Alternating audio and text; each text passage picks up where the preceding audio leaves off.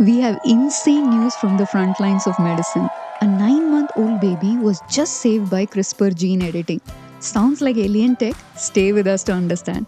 Meet baby KJ, born with a rare deadly liver disorder called CPS1 deficiency. His cells couldn't break down ammonia because of a broken CPS1 gene. Without treatment, it is fatal. CRISPR is a revolutionary DNA editing tool which uses a protein called Cas9 as molecular scissors. The two scientists behind it won the Nobel in 2020, and now it is treating living humans. Doctors created a custom CRISPR shot just for KJ to fix his broken gene.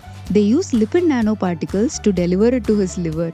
It edited the broken gene in some of his liver cells, and it worked. He is not fully cured, but his ammonia levels have dropped. He is gaining weight and might avoid a liver transplant altogether.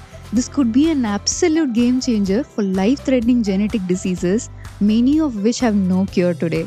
Do you want us to break down how this amazing technology works? Let us know in the comments.